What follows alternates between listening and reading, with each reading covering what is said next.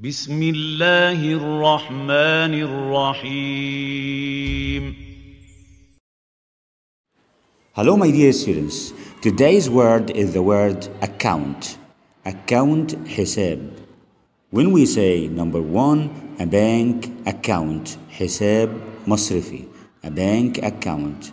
When I say I don't have a bank account يعني ليس لدي حساب مصرفي. Bank account حساب مصرفي.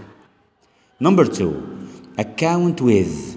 Account with. The preposition with. حرف الجر with.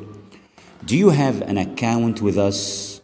Do you have an account with us? Do you have a story with us? في شيء بيننا وبين بعض. Account with.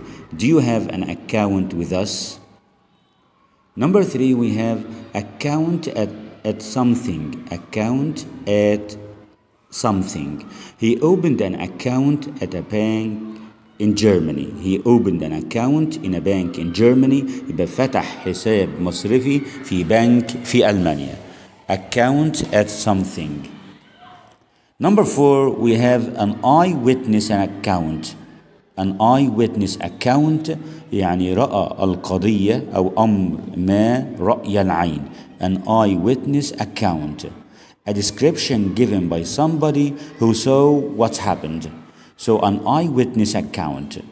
So he saw what happened. He is an eyewitness account. Eyewitness account يعني شاهد رأى القضية أو الأمر رأي العين. So let's feedback. We have four collocations or four expressions with the word account.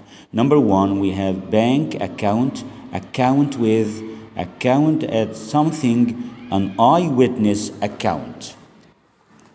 Number five, we have account of something, account of explanation or description.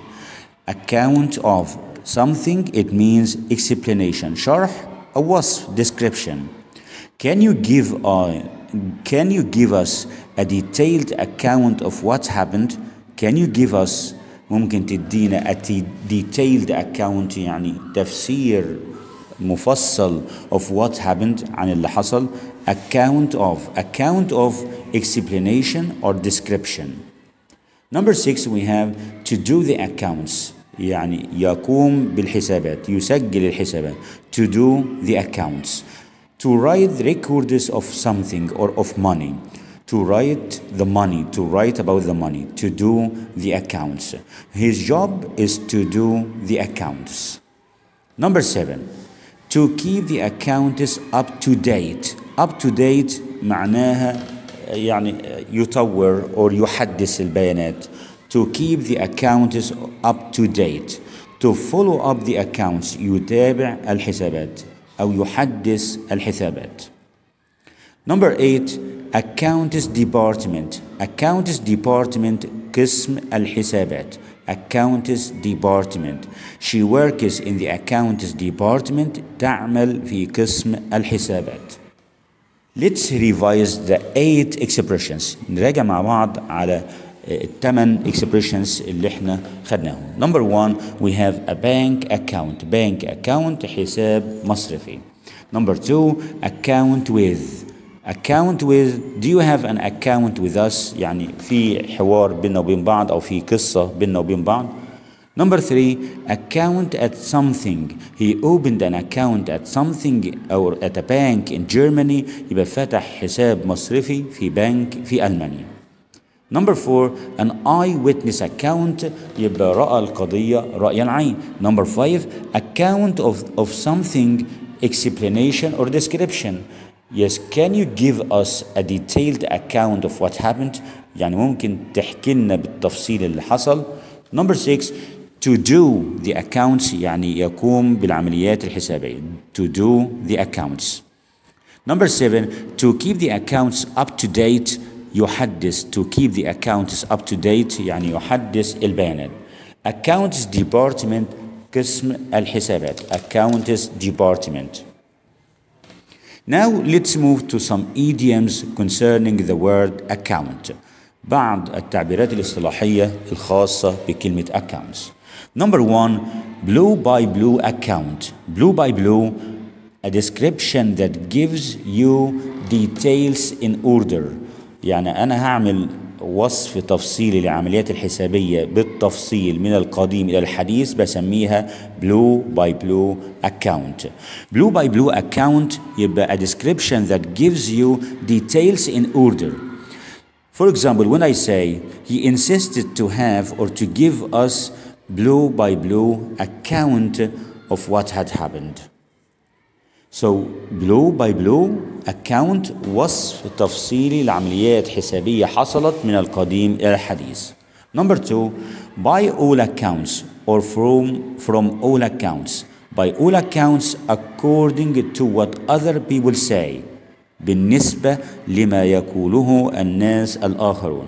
By all accounts or from all accounts. We can say by all accounts or from all accounts. يعني according to what other people say. By his own accounts, he had unhappy childhood. By his own accounts, يعني بالنسبة لما قاله, he had unhappy childhood, يعني طفولته كانت طفولة غير سعيدة. By all accounts or from all accounts. Number three, to call someone to account. To call someone يعني يستدعي شخص ما to explain a mistake or something that happened by mistake. To call someone to account. For example, when I say, we called Ali to account what had done or what he had done. So to call somebody or someone to account. Number four, to give account of yourself. To give account, a good account of yourself. To give a good account of yourself, it means to do something well. When I say the team gave a good account of themselves in the match, يبقى يعني قدموا أنفسهم بطريقة جيدة في المباراة. يعني لعبوا بطريقة جيدة. To give a good account of yourself. Number six, and the last one, we have of no account or of a little account. Of no account يعني not important, يعني حاجة مش مهمة. Of no account or of a little account يبقى not important. For example, when I say emotional matters were of no account to them during the war. أثناء الحرب emotional matters العوامل العاطفية were of no account يعني ليس لها أهمية in the war في الحرب. So of no account or of a little account. So let's revise the idioms here. We have blue by blue account, by all accounts or from all accounts, to call somebody to account, to give a good account of yourself, of no account or of a little account. Let's feed back the whole expressions. Account, a bank account, حساب مصرفي. Account with, يبقى لديه قصة أو شيء ما بيننا. Account with. Do you have an account with us? Number three, account at something. When I say he opened an account at a bank in Germany, يبقى فتح حساب مصرفي في بنك في ألمانيا. An eyewitness account يبقى رأى الجريمة أو الشيء رأي العين. Account of something, explanation or description. To do the accounts يقوم بالعمليات الحسابية. To give the accounts up to date يبقى يقوم بتحديث البيانات. Accounts department يبقى قسم الحسابات. We have some idioms like blue by blue account. It means description that gives you details in order. يعني وصف تفصيلي لعمليات حسابية من القديم إلى الحديث. Blue by blue accounts. By all accounts or from all accounts according to what other people say. يعني بالنسبة لما يقوله الناس الآخرون. To call somebody or someone to account يعني يستدعي شخص ما ليروي أو ليقول القصة or to say what had happened. Number four, to give a good account of yourself يعني to do something well, to give a good account of yourself.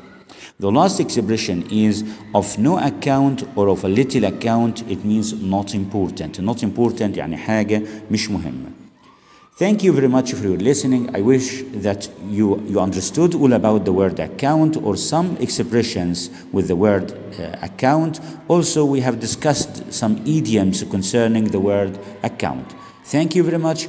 Don't forget to subscribe to my channel, share the video if you like it, and don't forget to hit the like button. Thank you.